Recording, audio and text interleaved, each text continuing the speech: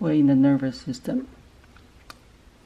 The endocrine system and the nervous systems are the two long-distance communication systems in your body. The nervous system is a quick on, quick off. So you touch something hot, you move your hand back. So that's very quickly. Endocrine system is a slow on, slow off. They release the hormone, the chemical molecules, and it takes a while to work. It takes a while to slow down. Your nervous system can be divided into the central and peripheral nervous system. The central nervous system includes the brain and the spinal cord. The nervous system includes the nerve, a bundle of those, we call them axons, together we call them nerves, and also cluster of cells in the peripheral nervous system. We call them ganglia. The nervous system is huge. Start from you see the object, you see the food, and the information go from your five senses and transfer them into the electrical signal. And start from here, that's the nervous system. So you have the sensory input. It will go to your integrating center, usually your brain, sometimes your spinal cord. You have the interneuron, and you decide to grab the food. You need to have the motor neuron go out until you reach the skeletal muscle. So from here to here to here, the whole nervous system. And that's why the nervous system is a big topic. This slide shows you the same concept. You have the sensory input from your outside, somatic sensory, or visceral sense. That's when your appendix hurt, stomach hurt, or your ligaments. From the visceral, that's from the inside. And the signal will go through your sensory neuron, go to your integrating center, and you decide to do something, you are going to have a motor neuron control your somatic nervous system, control your muscle. And also you have the autonomic nervous system. They can be divided into the sympathetic, parasympathetic. They control your inner organ and this gland. So all this part, that's your nervous system. And let's talk about this part first, called the autonomic nervous system. Your autonomic nervous system can be divided into the sympathetic and parasympathetic nervous system. Sympathetic, we call the fight or flight. That's when you see a bear coming towards you. This system will be activated. It will activate your whole body and to increase your chance to survive. Apparently, you could not stay in this state for too long, so you need this one to balance, parasympathetic nervous system. This system is called the rest and digest. That's after you run away from the bear or you kill the bear and you have plenty of meat. You think, what am I supposed to cook? So that's when this system get activated. Their function is rest and digest. The autonomic nervous system, you found they still come from the brain, or more original brain area, and they control those visceral organs, your smooth muscle, your endocrine gland, and your cardiac muscle, your heart. Adipose, they need to turn those fat into energy so your muscle can work. So these are all autonomic nervous system.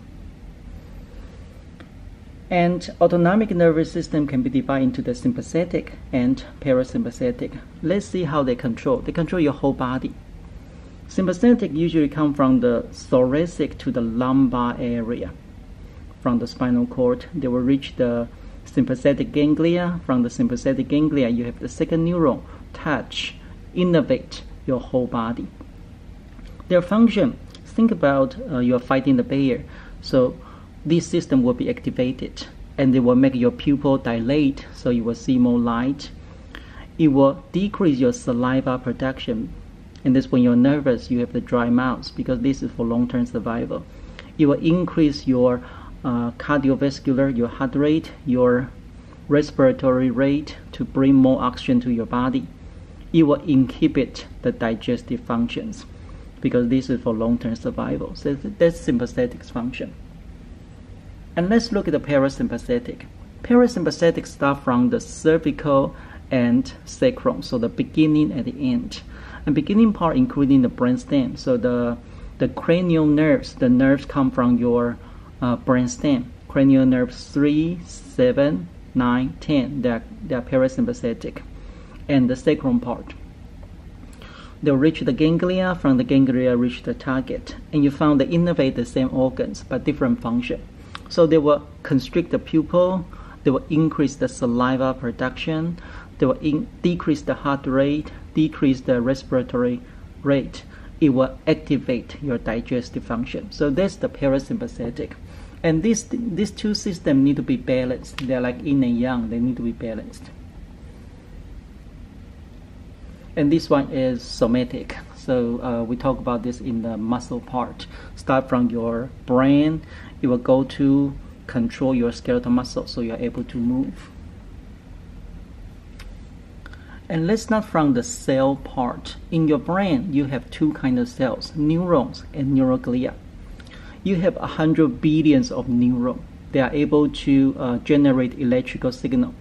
They have very high metabolic rate, so your brain only weighs about 3% of your body weight.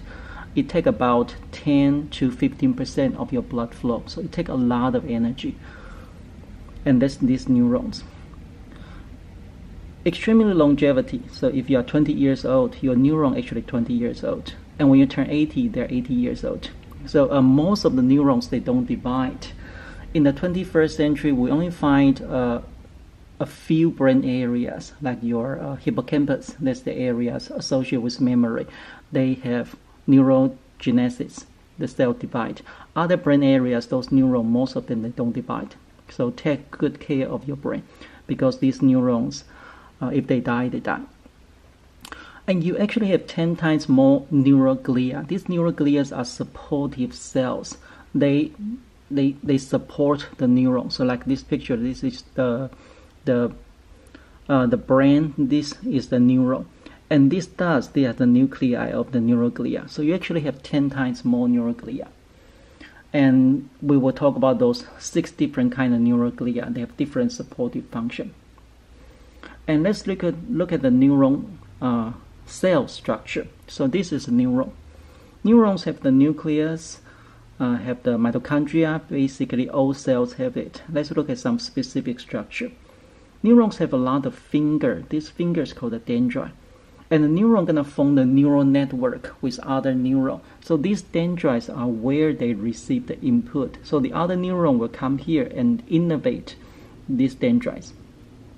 And this part is the output. This area, when the cell body connect with the arm called the axon. This is called the axon hillock. Today we will talk about this area. That's where those action potential, those electrical signal is generated. From the axon hillock, it will go through the whole axon. Axon is like the arm. It can extend out, and it will innervate, most of them innervate the dendrites of other neurons. But this is the motor neuron, so it will actually innervate skeletal muscle. So we talked about this part in previous chapter. And the innervation part is called the synapse or synaptic terminal. Neurons can be put into different categories based on the structure. You have the unipolar, multipolar, and bipolar. So most of neurons, they are multipolar. They have a lot of dendrites and one axon. If they have one dendrite, one axon, this is called the unipolar or bipolar. So one input, one output. And the difference between the bipolar and unipolar is bipolar, the cell body still stay in the center. Unipolar, they push to the side. So both of them look like they're very good at transducting signal. And we do find them in the sensory system, like in your eyes, in your retina, you have the bipolar cells. Their job is to send the signal from your photoreceptor and to the ganglia cells. And your unipolar cells you find in your sensory system, your somatosensory, your body sensation. And it pick up the sensation from your skin and send it to your spinal cord. And most brains, you have those multipolar neurons. And the neurons can also be put into different categories based on their function. If their function is to send the information in, we call them sensory neuron. And the motor neuron, they send the information out to control skeletal muscle. And in between, we call them interneuron. So most of the neurons in your brain, we call them interneuron. And these slides tell you, okay, this one is the sensory neuron. So they're responsible for the sensory input. Interneuron, they stay in the brain, and the output one, that's the motor neuron. In your brain, you have 10 times more glia cells, and you have 4 of them in the central nervous system. You have 2 of them in the peripheral nervous system. So let's talk about their name and their function. The first one is called the astrocyte. Astrocyte, its function is form the blood-brain barrier. It will surround the capillary, make the capillary less leaky. So a lot of bacteria, they won't be able to go to the brain because of the blood-brain barrier. That's astrocyte.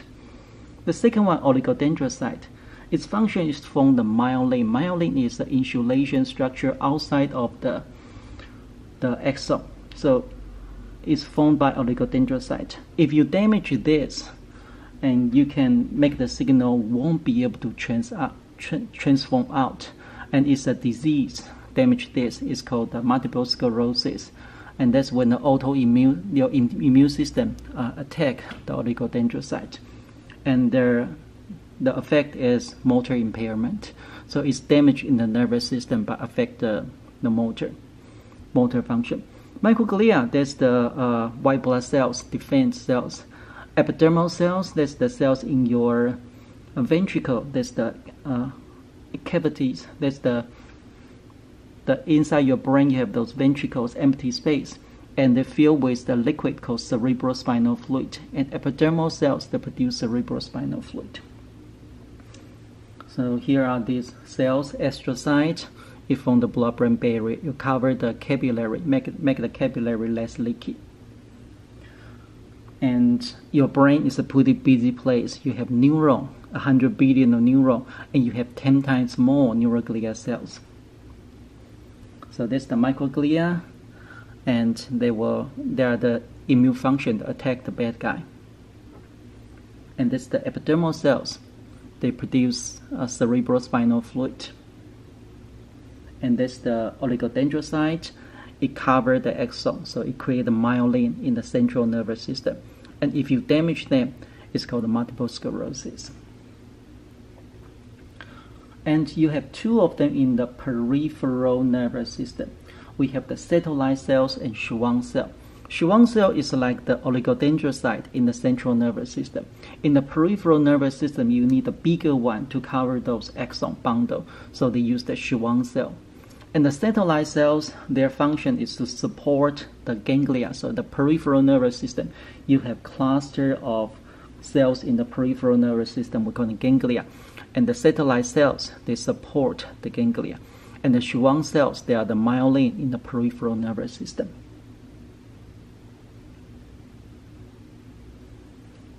So these are the 2 cells in the peripheral nervous system.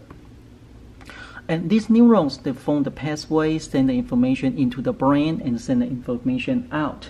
So if they send in, they call it ascending pathway from the peripheral to the brain.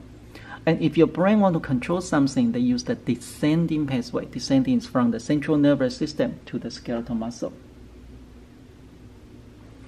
Okay, let's take a short break.